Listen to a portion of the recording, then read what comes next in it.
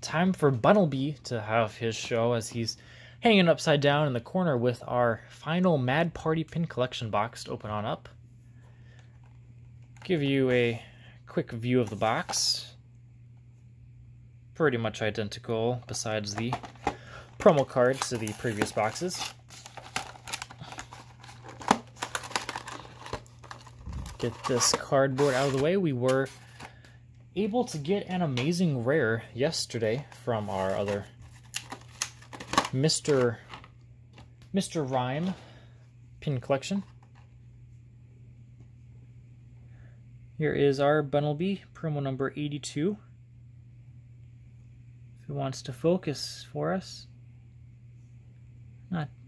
Not focusing too well, that's alright. We get the pin there. And the 3 packs, which coincidentally, no Charizard again today. Same as yesterday. But that's alright, we'll start with this Corviknight pack. And see if we can get a shiny Pokemon today. I'm hoping for something really good, but you never know. That's why it's a bit of a gamble when you open packs like this instead of buying these single cards. We got our Energy, Tropius, a Luxio, Gym Trainer, Trainer card, Cufant, Choodle, Yanma, Morpeko, Eevee, Professor's Research, which is a rare reverse holo, and a Volcanion non-holo rare.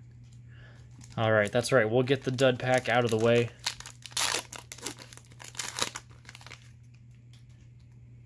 And see how we can do with our second pack.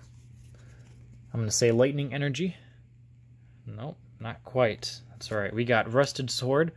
That card seems to keep following me. We got Floatzel, Dartrix, Snom, Coughing, Cacnea, Glossifleur, Snom, Morpeko is the reverse holo, and our rare. Hey, there we go, a Professor's Research non-holo for the rare.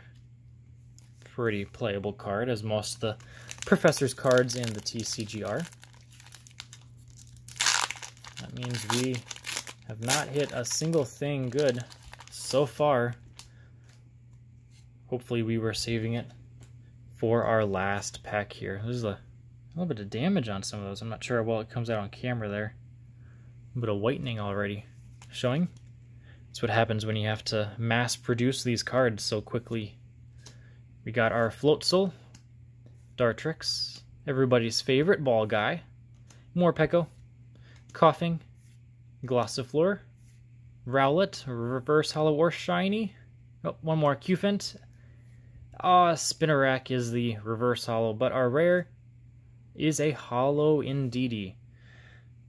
So, nothing crazy, but we did end up getting a holo. This is not a holo bleed. I've noticed a lot of the Shining Fates and even previous sets for Sword and Shield, the holo for the cards will go down and you can actually see the pattern right along there.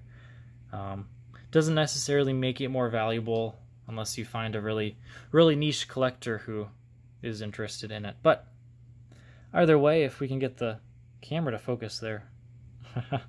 Doesn't want to focus, but that's alright. We have our last pack here with Indeedee. So, thanks for watching, guys. I'll see you next weekend with some more of the Pokeball openings.